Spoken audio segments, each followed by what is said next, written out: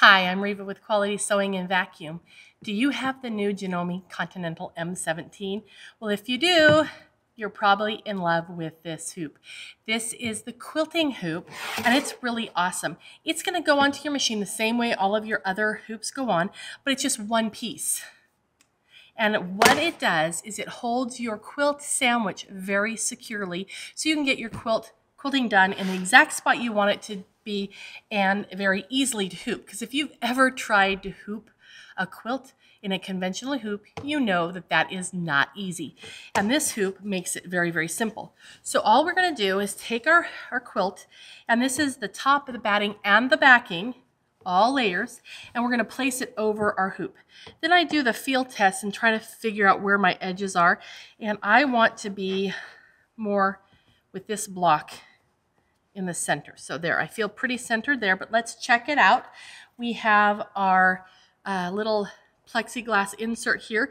It even says left and right, so you can make sure you're all on the right side, or you're on the correct side, I should say. Now, if you take a look, I did not get it in here very straight because the sashing's here and then it's up here on this one. So what I'm going to do is put just a little bit of pressure on that, and I'm going to shimmy my quilt to the location I need it to be. Now it's square, and I'm happy.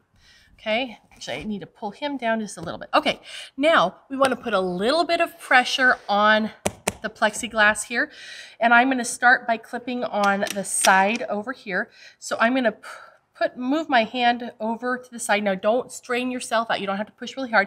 You can simply put your hand there and lean, and that will give you the needed amount of pressure. And then you just clip him into place.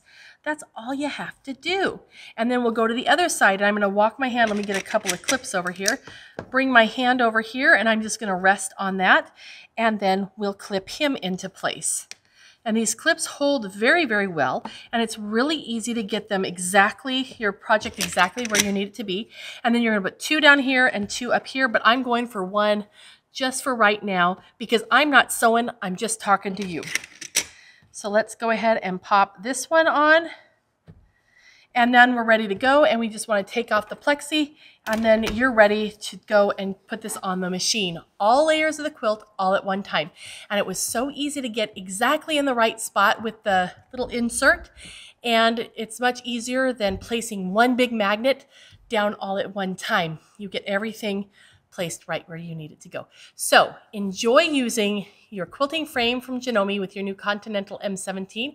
Check us out at qualitysewing.com. You're going to find lots of wonderful things there, including more content, and we'll see you next time.